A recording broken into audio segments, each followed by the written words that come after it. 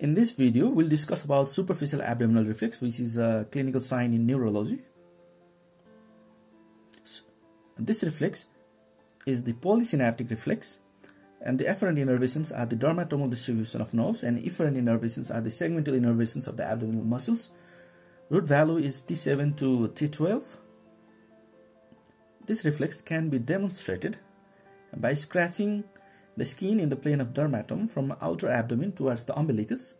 The umbilicus should twitch towards the stimulus. This reflex is difficult to elicit in anxious patients, in elderly, in obese patients, and in multiparous women. The fatigue and repetitive testing, and they can be absent in 15% of normal individuals. The presence of the reflex is normal. If it is absent, it may be normal or abnormal.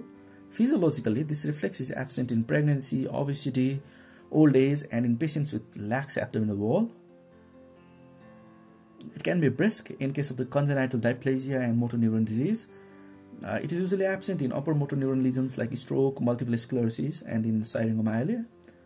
However, nowadays, this reflex is considered to be of minor clinical significance due to use of the various neuroimaging studies and the difficulty in eliciting this reflex in various patient groups.